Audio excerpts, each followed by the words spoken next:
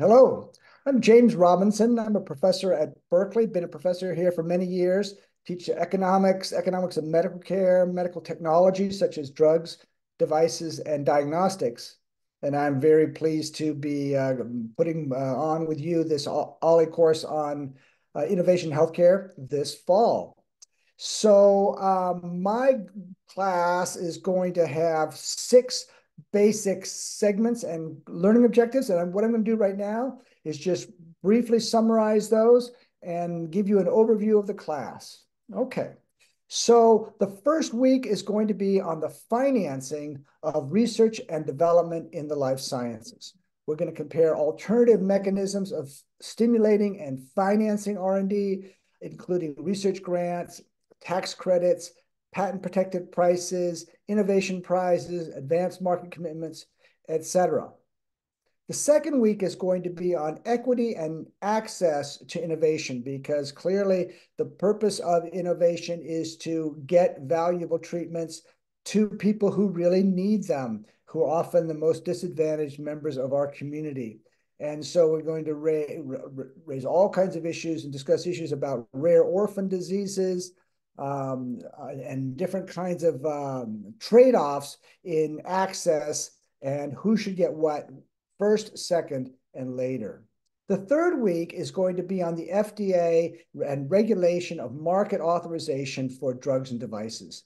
We're going to talk about what is the evidentiary requirements that the FDA poses for manufacturers, and how are those changing over time, and the trend towards accelerated review to get products onto the market faster and cheaper, but at a trade-off that products are coming on with less evidence of safety and efficacy. The fourth week is going to be around the insurance coverage process.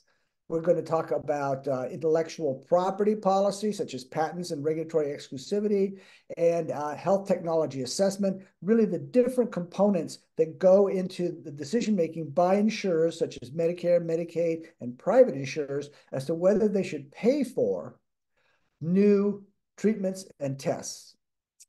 The fifth week is going to be about drug pricing and its role in the investment process. Clearly, the prices of drugs is a very controversial topic in the United States. Many people feel that prices are too high because they pose barriers to access for individuals. They're budgetary burdens for employers and insurers and government.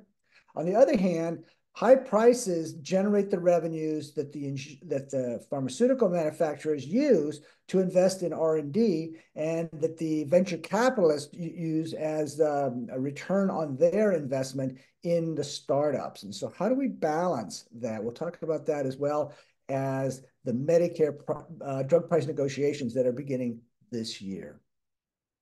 And the final and sixth week of the class is on investment and access to innovation in a global environment.